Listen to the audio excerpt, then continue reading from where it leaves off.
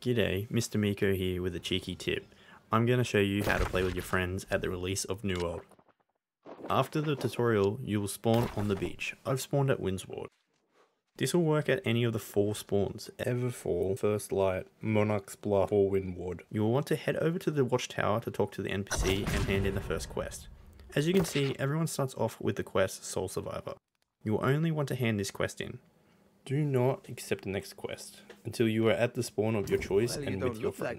Indeed, it is nice to make your acquaintance.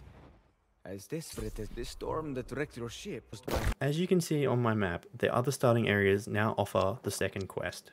You will need to make your way to whatever spawn your friends are at. Try to stick to the roads, because if you die on the way there, you will respawn at your original spawn, even if you die in a different zone. The alternatives to this is you could delete your character and try to spawn somewhere else, but on release this will most likely cause you to get stuck in the queue. So I would suggest this method on off-peak times. If you happen to be the lucky person everyone is running to, I would suggest you either level or start your gathering. Thanks for watching. If this tip helps you or your friends, please consider subscribing and giving me a thumbs up.